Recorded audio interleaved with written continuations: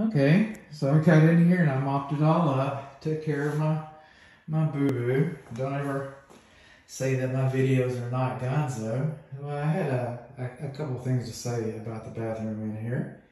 And one of them is that soap niche right there. And I like to use a different camera, but I'm short on batteries, so that's why we're using this camera. My phone camera, so I can't show you what my phone's showing you. But that niche doesn't have enough pitch on it. So that water will stay inside of there and you'll be cleaning it off more often. And without enough niche on your pitch on your niche, without enough niche on your pitch, then, you know, water that sits there is, you know, more susceptible, more prone to enter the wall system over time. And we're going to come back and get him. And like I said, we don't have any escutcheon plates, and our GFCI is not labeled. We're moving on along. This is the second bedroom, the north bedroom. House faces south, and you know everything's supposed to come on, comes on. This window, unlike the front windows, the ones from the previous video, but this latch right here is very difficult to operate. And again, I'm going to remind you that none of the screens are present. So here we are. Overall, it looks, you know, pretty nice. Some of the paint looks a little rough right in here. You know, probably want to do something with that. I mean, it is a new house, right? Okay. This is the actual, this is a grill. All right. That's a return grill. That's what we should have. That should be a grill. That's a register. All right.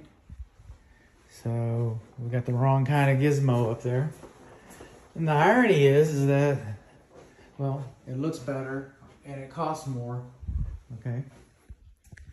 So I guess there's some irony to that. We're ironic people. Coming on along. Our fireplace hearth, we do not have a glass front, energy saving glass front, nor is it required. It's a wood burning fireplace, and obviously this is the grate that comes with it. The manufacturer wanted you to have, and that holds enough wood. So when you replace this, you want to come back with standard issue type stuff. You really don't want an oversized fire inside of your fireplace. And then I've got some concerns about how it's vented. Okay, of course, the vent in the attic is supposed to bring the combustible area in from the chimney top, but it's supposed to. Okay, well, it's damaged in the, we saw that. The hearth extension is less than 24 inches. That's just a guideline that I use. The manufacturer's specifications would supersede whether 24 and this, you know, 20 inches, 19 inches is enough rather than 24 inches. But as a rule of thumb, we're looking for about a 24-inch hearth extension. Coming on along, and here, and GFCI protected, GFCI protected. We're on the kitchen island. This is not GFCI protected, and it should be. And it should be. Coming along here, this is not GFCI protected, and it should be. Now, I use some engineering equipment, and I use towels. One end of the spectrum to the other, but I'm not an engineer, I'm a home inspector. I should stay in my lane, and this is new construction. So this, what I'm about to talk about is probably as built. But just because I do floor height elevation differential measurements, it doesn't make me an engineer. I'm a home inspector, and I do not calculate slope. I run by guidelines. And two of the guidelines that I look for is no more than 1 inch of floor height elevation differential within 25 feet. And we've got to 1 inch. In fact, this is probably, I think it's the lowest spot in the house, or the second lowest spot in the house. As much as, but no more than 1 inch. The other guideline I use is no more than 2 inches of floor height elevation differential overall. And I'm getting 1.4. So even though there was as much as an inch there, I'm getting 1.4, even though we've got some cracks on the brick on this other wall. That's the west wall over there. That's brickwork. That's brickwork. So, you know, I gotta say, on a new house like this, my opinion about the foundation, that is performing the function for which it's intended. So doing what it's supposed to do. We're moving on along in here. This is the primary bedroom, primary bath, and we do not have a towel on this floor. How about that? But I do want to call your attention here. Water does sit right in here, and we do have enough pitch on our niche in the primary bedroom. Hot's on the left, cold's on the right. Hot's on the left, cold's on the right. This sink, excuse me, lavatory, to me, it seems like it drains a little bit on the slow side. On this bathtub, okay, it seems like it might drain a little bit slow. This one's draining fine. And again, this one's normal. Normal, I mean, when I say normal, it's consistent with the construction. We're still missing our discussion plate. And what? That makes me a liar? That's draining fine. Okay, let's see how much more I'm lying. Okay. It's just a little bit on the slow side, but you know, it's a bathtub and they don't really drain real fast. I don't like to apologize or discount my work, but it does seem like this is taking just a little bit of time to go down. The commode is like all three commodes in the home. Everything's supposed to go down, it goes down. The commodes have escutcheon plates. That's an escutcheon plate. That's what we're missing everywhere else. The commodes happen to have escutcheon plates. The lavatories and sinks do not have escutcheon plates. Get it off. That's my builder right there. I like you a lot. Okay, now this thermostat, okay, one, it's facing a north wall, so that's not a problem. Okay, if it was facing a south wall or a west wall window, that would be a problem. But it's a north window. But it's in the bedroom. I know it's in the bedroom, but we've got another. Remember I showed you the other thermostat in the hallway? You've got one. Everybody out there has got their thermostat. And then in the primary bedroom, we have a thermostat right here. So that's not an issue. That's a good place. And by the way, it's my favorite thermostat. Yes.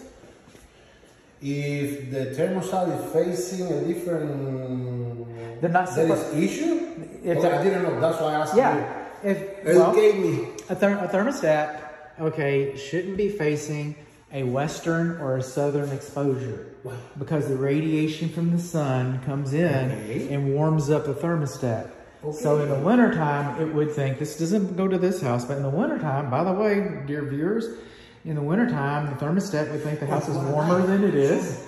Or, I didn't have you in there, or in the summertime, then the house might be 60 degrees, but the thermostat thinks it's 75 because of the radiation from the sun's coming in, so the whole house will chill down to 55. You'll be blowing ice cubes because the radiant heat coming through the window, if you're facing the west or the south, this one's facing the north windows, it's not an issue. No. Okay, we've already been here. This is a little 1/3 horsepower garbage disposal. And here's what's going on underneath here is this switch right here for the air switch, which we're all glad that we have.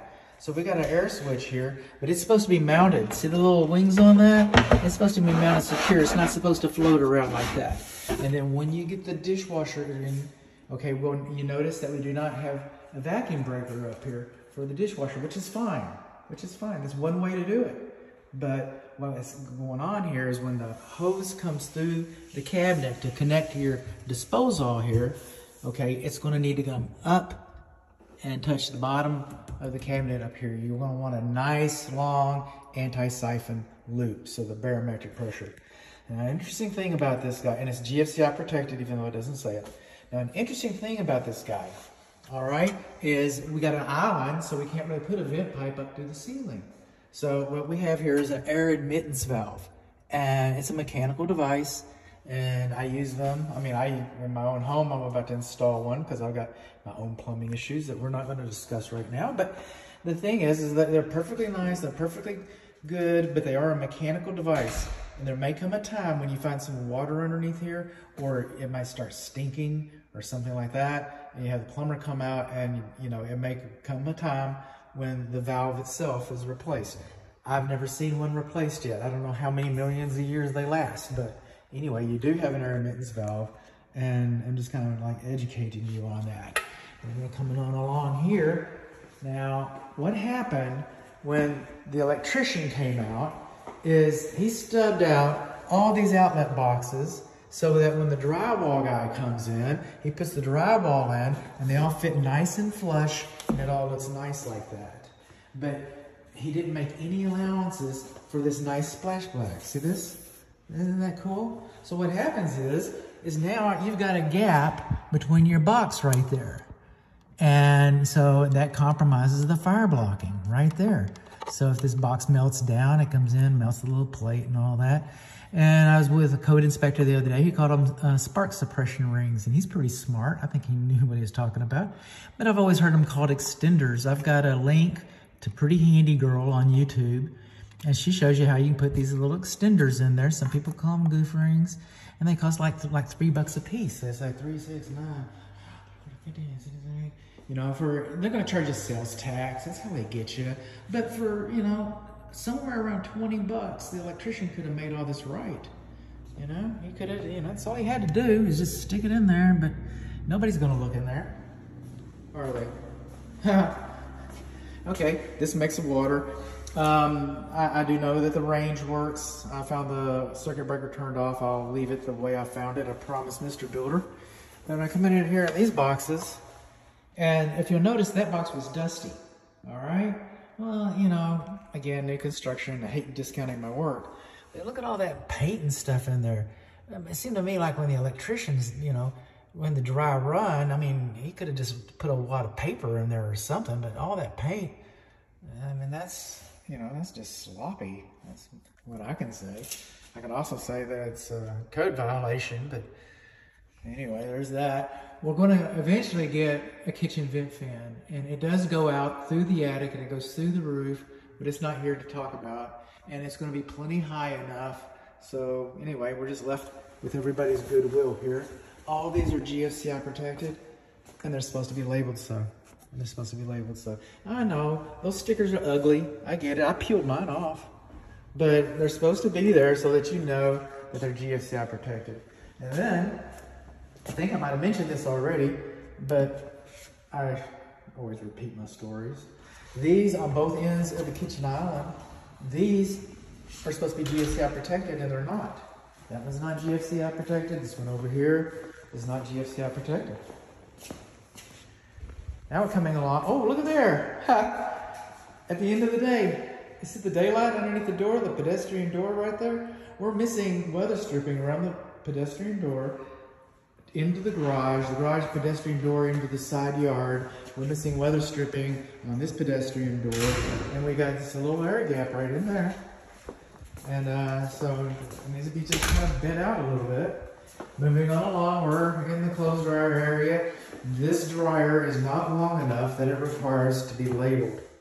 However, this is supposed to be labeled hot and this is supposed to be labeled cold. You don't know.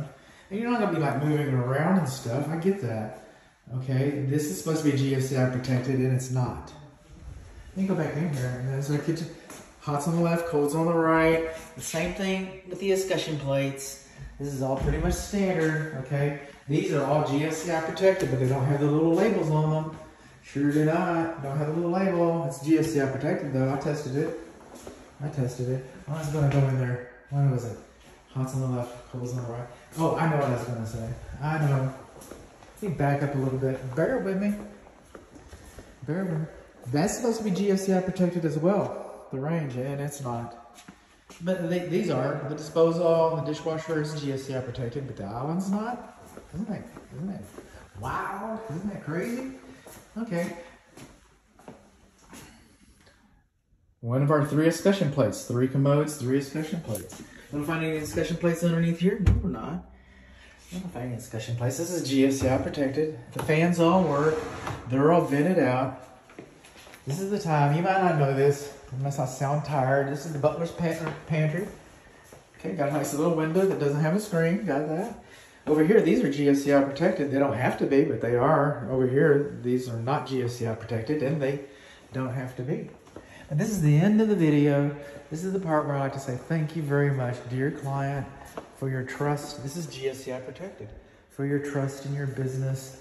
Those things mean the world to me. And if you feel, you know, so inclined, leave me a good Google review. That means a lot to a small businessman. Got a little daylight shining right through here too. And I can kind of speed through this, have been kind of speeding through it, because my client's been with me, you know, for a good part of the day. And we've talked about some of these things already, but I'm just kind of reminding, you know, my client and the builder. And everybody seems to be getting along. They were until I showed up. So anyway, again, thank you very much.